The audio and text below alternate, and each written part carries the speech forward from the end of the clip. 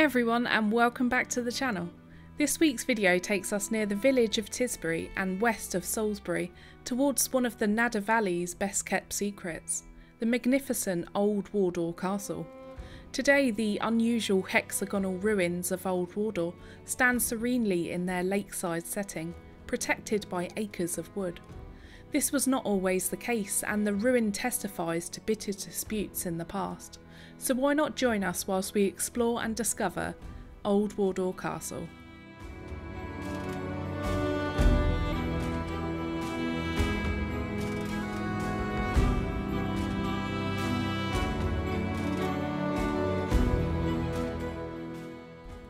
Recorded in the Domesday Book of 1086, the Manor of Wardour was modest by most standards, only covering 180 acres of land. Apparently the Kings of Wessex in around the year 900 occupied the site, and Alfred the Great gave judgment in the chamber there. Some sort of manor must have therefore existed at Wardour since that time, but where it was, how large it was, and where it was situated is still unknown. But by the time of the Norman conquest, it had been granted to Wilton Abbey, a Benedictine nunnery about 10 miles away. Eventually, ownership passed by right of marriage to John and Lord Lovell, who owned vast estates throughout England, including Minster Lovell, their ancestral home. We have in fact visited Minster Lovell, and if you have a look in our description box for the link, it will take you to that walking tour. When John Lovell acquired Wardour, he decided to rebuild it on a grand scale, and in 1393 received the necessary licence to crenellate. Castles were often used for military purposes, located and designed to resist ongoing attacks or sieges, and would dominate a major road, town or river crossing. But they were also lived in, and very often by a great person or persons, and their family, and so they would acquire two distinct connotations, both military and social status. England was in fact at peace when Wardour was built, but the political situation was doubtful and uneasy enough to call for some degree of security. This included an entrance protected by a portcullis and projecting towers for flanking fire. But despite their military form, these features were intended to show off and announce the presence of a great man, and possibly the greatest in Wiltshire too. Weirdly, the castle made little sense in terms of fortification. The castle is set in a beautifully secluded place with no military importance. There is a variety of openings all around the hall. Two 14th century doors at the eastern end lead into more of the service rooms. One that we enter inside is the buttery and servery. Both of these rooms would act as a server. A buttery, or more modern loan now as a butler, would have been kneaded and handed beer that was brought up from the beer cellar downstairs, and the dishes would be passed through the still existing hatch from the kitchen next door. The walls in front of us show us huge fireplaces needed for all of the cooking that was prepared and cooked here. In the wall you can still see the remains of a brick-lined oven, and in this fireplace you could expect the cauldron suspended above the fires and a roasting spit for all of the various meats. The door in the corner of the servery opens out onto the grand kitchen, which is 3 stories high and lit by 2 tall 14th century windows, seen from the courtyard. Wardour Castle remained in the hands of the Lovell family up until 1461, when Edward IV ordered the seizure of the Lovell estates in retaliation for John Lovell's support of the Lancastrian cause during the Wars of the Roses. This John Lovell was the great-grandson of the John Lovell who built the castle 70 years earlier. In 1547, Sir Thomas Arundel from Cornwall purchased Wardour Castle, and it remained the property of the Arundels up until its demise after the Civil War.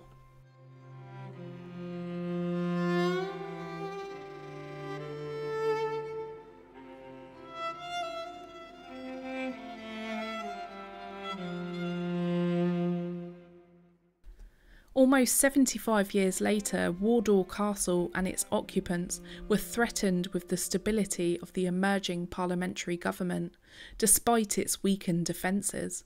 In late April 1643, a force of some 1,300 men, led by Sir Edward Hungerford and General Edmund Ludlow, besieged the castle, in an effort to reduce Lord Arundel's influence with the king. With her husband engaged elsewhere, and despite only having 25 troops and some household staff to help her defend her home from the Parliamentarians, Lady Blanche Arundel refused to surrender. For 8 long days she withstood the ambush, and thankfully the attackers' small cannons inflicted only minor damage to some windows and chimney-piece. Finally, Hungerford ordered his men to plant gunpowder mines underneath the castle walls.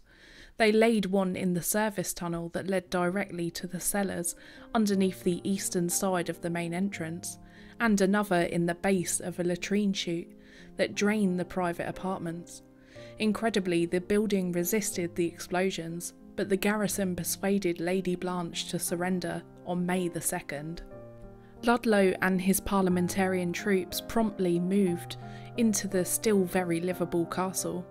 In December of 1643, Henry, the new Third Lord and heir to the Arundel estate, led a royalist assault on Wardour, determined to reoccupy his family home.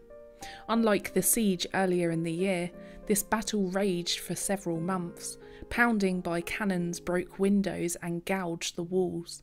But the castle remained strong up until mid-March of 1644, when Arundel ordered his men to lay gunpowder mines. Yet, unlike the assault the previous May, this time the royalist mines devastated the castle.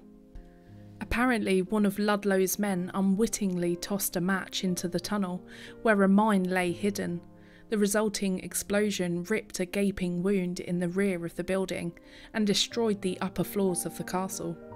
General Ludlow was asleep at the time and was forced to single-handedly defend what was left of his bedchamber until his men could reach him.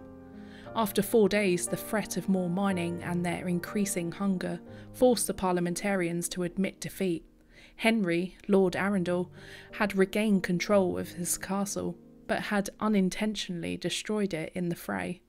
After the Parliamentarians finally gained control of the government, not only did they execute Charles I, but they also seized the Arundel estate at Wardour. The family moved to Hampshire, but later in the century they began a new building programme at Wardour.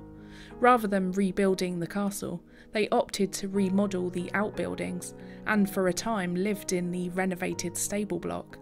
Life was fairly comfortable, for they not only made use of the brewhouse and banqueting house, but they also had a fine bathhouse, an orchard, and lavish gardens to keep them going. This is the irony that thanks to the royalist Henry, this is one castle that we can't blame Oliver Cromwell for spoiling. During the 18th century, the Arundels built New Wardour, which is visible slightly in the distance. They hired the famous landscape architect Lancelot Brown to transform the grounds and several lakes, and a new banqueting house, which soon appeared in the shadows of the ruins. In the 19th century, Old Wardour Castle became a popular destination for visitors who enjoyed the romanticism of ruins, and in 1944 it was taken over by the state when the last Lord Arundel died. Today, Old Wardour remains a really stunning ruin. At the northern end of the property, 2 unusual features complete the lingering impression of a romantic era long since past.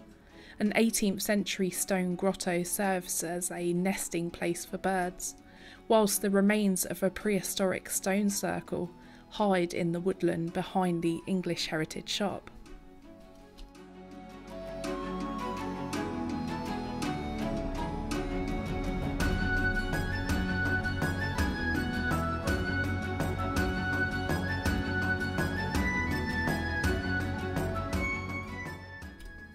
From the kitchen and the service rooms you can take the stairs in the east tower to rooms of the second, third and fourth floors, now with concrete flooring. The windows shed such beautiful natural light throughout the castle, but originally the rooms were more than likely plastered or lime-washed, making it very light. The second floor room has a fireplace, but it didn't contain a latrine, which suggested that this was not used for lodgings as such, but it may have been a wardrobe of types, and could have been a cosy room where the servants would be able to repair fabrics of wall hangings or cushions, rather than clothing. An archway on the left of the Great Hall leads past the staircase to a Great Chamber Room. The Great Chamber Room came with the utmost importance from the 14th century beyond. It became a place where the Lord chose to eat his meals away from the household in the main hall.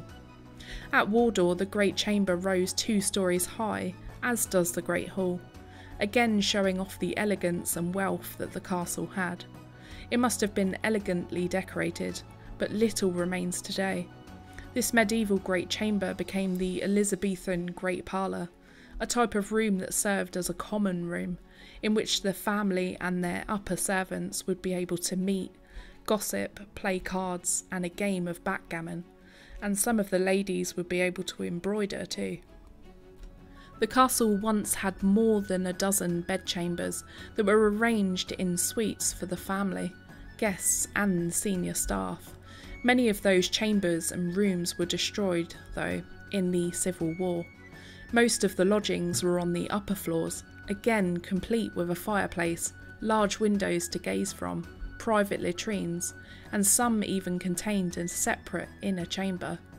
Most richly decorated with various paintings and wall hangings, but an inventory from 1605 revealed that the lodgings were more decorated than once thought. The rooms had tapestries from Northern Europe and beautiful rugs from Turkey or the Middle East. Guests would have been able to indulge in a good night's sleep on feather beds underneath satin quilts.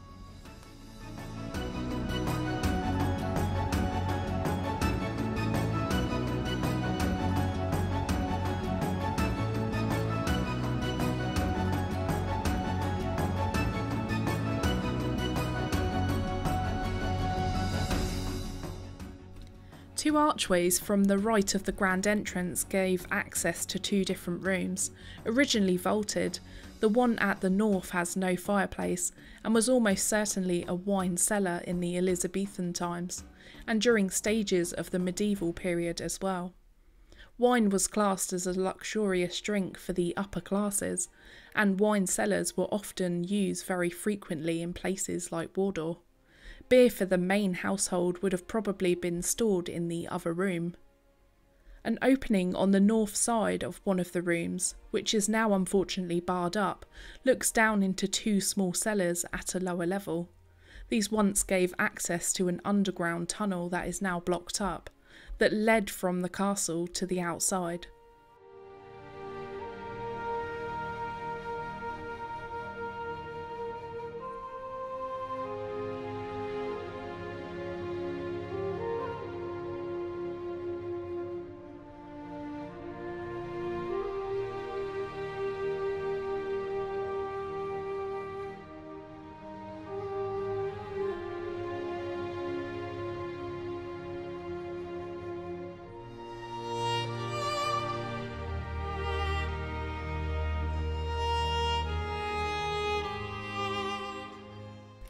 During the 1990s, the castle was the setting for the movie Robin Hood, Prince of Thieves, starring Kevin Costner and Morgan Freeman. You'll be able to spot the 2 towers of the castle in a brief scene in the official trailer, but it's no wonder that they filmed a great classic movie in the stunning setting here.